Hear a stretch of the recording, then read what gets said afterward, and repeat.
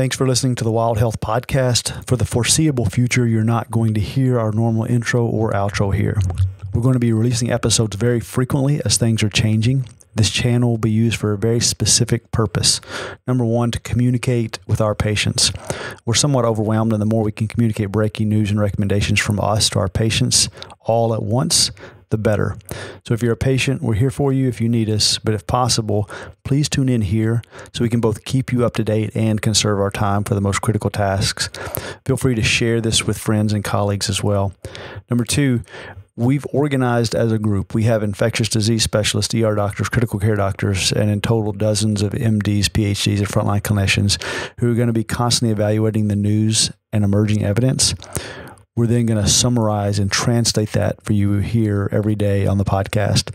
The speed of change with the circumstances will make us look foolish at times, but we're committed to pouring all of our resources and energy into doing what we can to help and make a difference.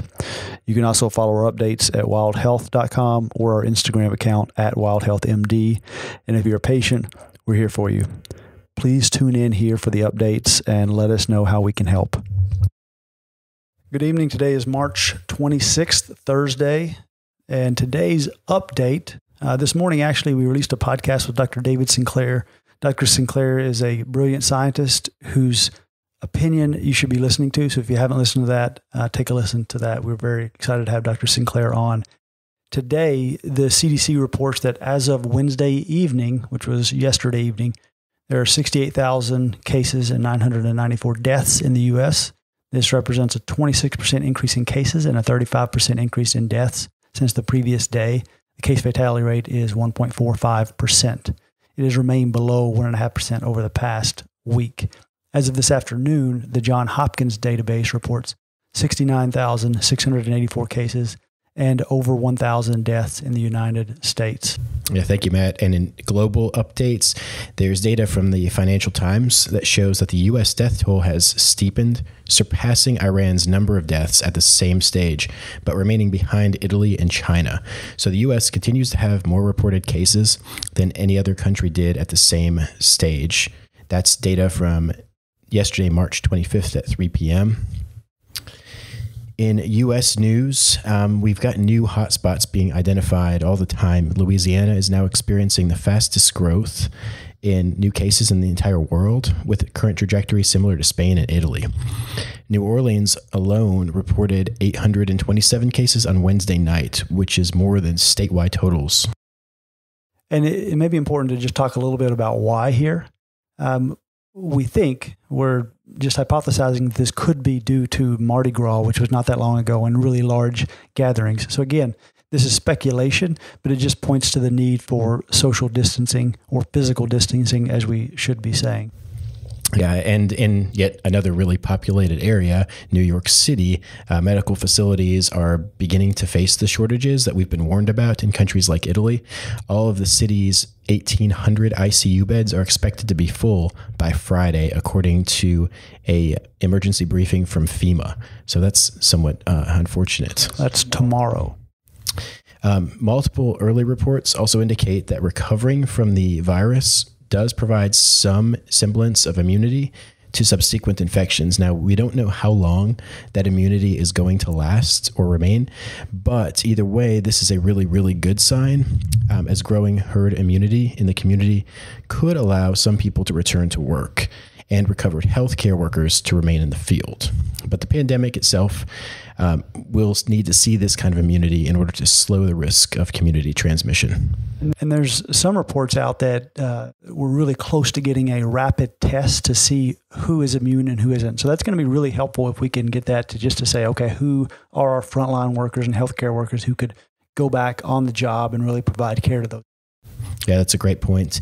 The other thing with immunity is it can point to new treatments, such as antibodies from these recovered patients that can be used to aid in those infected. In fact, the FDA has actually approved the use of plasma from recovered patients to treat some more severe cases. This is pretty preliminary, though. New York announced that it would become the first state to begin testing serum from recovered patients to treat those who are seriously ill. It's amazing how quickly this science is evolving, and it's incredible when you have so many smart people working on this problem. So really great news. We're going over some questions. We are getting a lot of questions right now, so we just recorded a frequently asked question, just a long list. Not to bore you with all of those because most of those are from our patients. We're going to be posting that video and those answers on our site at wildhealth.com. One question we just got, which we thought was an important one just to discuss, is someone sent in this question with the title, Relative Risk Opinion for Healthcare Workers. This is from a healthcare worker, from a physician we know. They said, if you have the ability to isolate yourself from spouse and young children while you continue to work on the front lines and infection rates increase, in your opinion, is the relative risk worth the sacrifice? For instance, would you send your family somewhere for a month while you continue living and working from home, knowing that you will eventually be exposed and you could become a vector? Based on all your discussions and expectations of what is to come, what are your thoughts? So this is a really good question, and it's one that both Jeremy and I are wrestling with every day. We both work in the emergency room. We both have a lot of kids. I've got 4. Jeremy has 5, and we're thinking and talking about this every day. And honestly, this is a discussion that changes every day.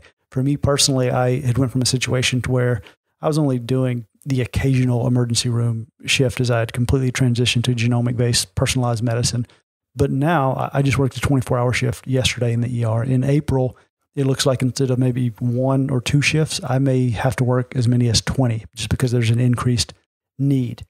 And this is kind of a discussion that my wife and I will have every day going forward in the near future because the risks change every day. It's something that, on the one hand, your kids are relatively safe, but relatively safe is something that as parents, we may not be completely comfortable with. And there are other people in our homes, grandparents, others that we may be even more worried about. So I think for everyone, this is going to be a personal decision. It's going to depend on how easy you're able to isolate yourself somewhere. I mean, the question specifically asks about sending the family somewhere else. I think the better option would be the actual worker go somewhere else and not displace the family. At least in my case, it's easier for one of us to isolate than everyone else leave the home. But I think it's a great question that it's going to change every day. I expect that before this is over, I may have to do that. I don't think the risk is there right now, but I could be wrong, and I'm reevaluating every day. Yeah, I literally just had this discussion with my wife last night, and we really were undecided. I mean, I think that the jury is somewhat still out. Fortunately, we live in a relatively rural community, so we have a little bit of time to make that decision, but it's a tough one. Yeah, and I would encourage those of you out there who could help to maybe help. I mean, maybe the situation is that multiple healthcare providers are potentially leaving their families and staying in hotels or places close to the hospital. And the fact that no one is traveling right now, those hotels are potentially going to be empty. So if you own a hotel, it may be a great use of your facility to house healthcare workers during the pandemic when we get to a stage where that is appropriate. Yeah, that's a great point. Well, let's talk about the literature now. It's been a relatively quiet day from the literature front. We've got a lot of news reports, but not a ton of literature. There's one article called Recommendations for the Admission of Patients with COVID-19 to the ICU and Intermediate Care Units, or IMCU, came out of the Swiss Medical Weekly. And they actually released 3 separate articles, but they have some very common overlying themes. This article in particular provides these guidelines to determine the necessity of ICU admission, and the article recommends that ICU triage really should be determined by prognosis of improvement with ICU admission. So what does that mean? In other words, the decision of whether that patient should occupy a bed and a ventilator should be estimated on their estimated probability of survival at time of admission. That's a really difficult choice to make. Yeah, I didn't know you were going to talk about this article, but that is very frightening. You're talking about rationing, and you're talking about some of the things that we've seen in Italy, where in some regions they may not be intubating if you're over 60. And this seems like such an un-American thing. The rationing of care and making those types of decisions. And I guess what I would say about this article is, in the United States, we're not there yet, and let's not get there. Like, let's do everything we can so that medical providers aren't having to make those kind of decisions. Obviously, the thing that we can all do, and we're going to say it over and over again, even though we've said it 1,000 times, is physical distancing. We're working on slogans here to help people remember. And I think the one we've settled on right now is if you're close enough to smell their fart, you're not far enough apart. Sorry, Jeremy. I know you didn't want me to say that, but I knew you were going to do it. That was such a bleak article that I feel like I had to go for it and just throw that out there to end on some levity. We can edit it out. No, it's not that bad.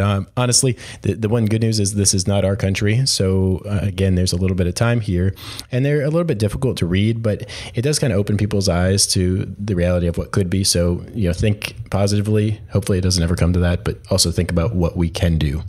Yeah, and tomorrow we're going to release something tomorrow evening too. We have been working on not a slogan that ridiculous, but an actual challenge for America. So we're working on the final details of that, but we'll be pushing it out tomorrow evening. But we think that we all can do more than just the physical distancing as well. So we're going to give you more details on that tomorrow evening. Tomorrow morning, we have a podcast with Dr. Brian Atkins. We're going to be talking about how to conserve PPE, how to reuse PPE, and what we can do to make sure that our healthcare workers aren't in a situation where they are unduly exposed and at too much risk. So tune in for that tomorrow morning. Thank you for listening, and we'll talk to you soon.